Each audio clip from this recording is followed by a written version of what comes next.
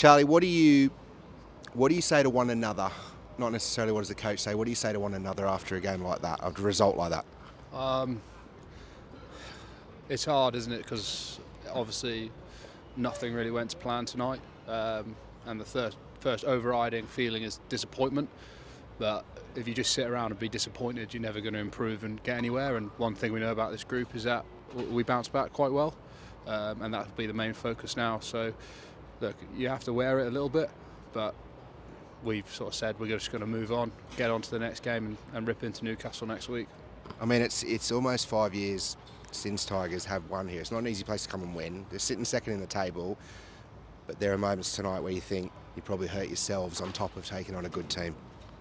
Definitely, I think we had a good plan coming into the game, and we didn't execute it. We spoke about physicality and other things like that, and we just didn't put our best foot forward tonight, which is the disappointing thing, because it's all our control. And in this group, we take responsibility for a lot of our actions, and that's what's disappointing. A couple of things you can't take responsibility for is a fellow front rower in the centres. I don't know if you were thinking about sending yourself out to 10 and having to go out there, but you're getting to the point where genuinely you're thinking, what position am I going to end up? You've got Freddie Stewart playing both wings. It was a little bit wild and windy out there. Yeah, definitely, but I mean, this group, we just want to keep fighting, and no matter the circumstances, and I think there was still plenty of effort showed in that last bit.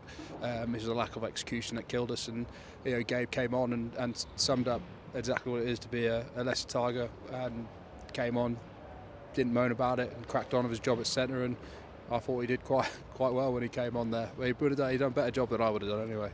Finally, mate, one bloke who does epitomise what it is, your good mate Callum Green, 100 games for Leicester Tigers.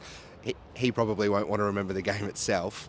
What can you say about him and what this club and what he means to this club? He is the epitome of this club.